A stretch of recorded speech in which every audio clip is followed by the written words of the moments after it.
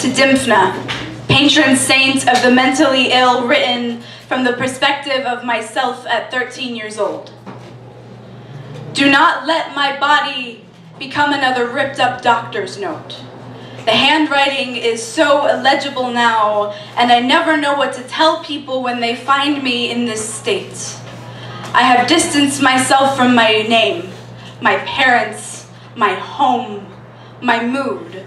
Swings like a pendulum an inch away from my eyes. I'm getting dizzy, Dimphna.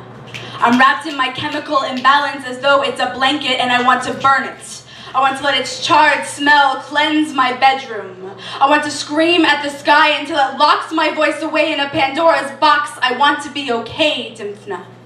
My father told me once that he wanted this familiar, supposedly genetic pain to skip my life altogether, but here is the pain.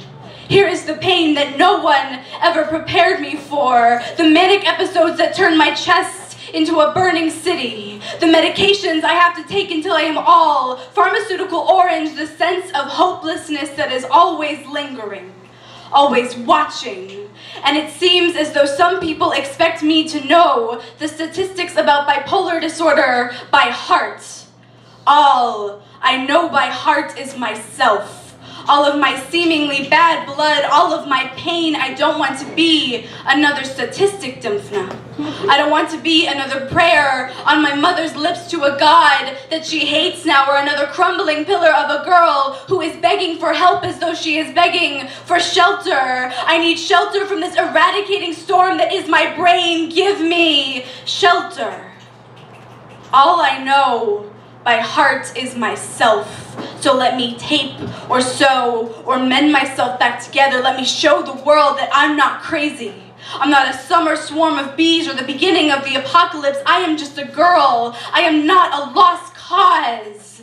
Let me show you what my voice sounds like, Dimphna. This is what I sound like, and I cannot be quiet anymore. So unlock Pandora's box and let me be heard. Let me talk over my bipolar disorder just this once. Let me stop time altogether so I can be heard. Let me be heard.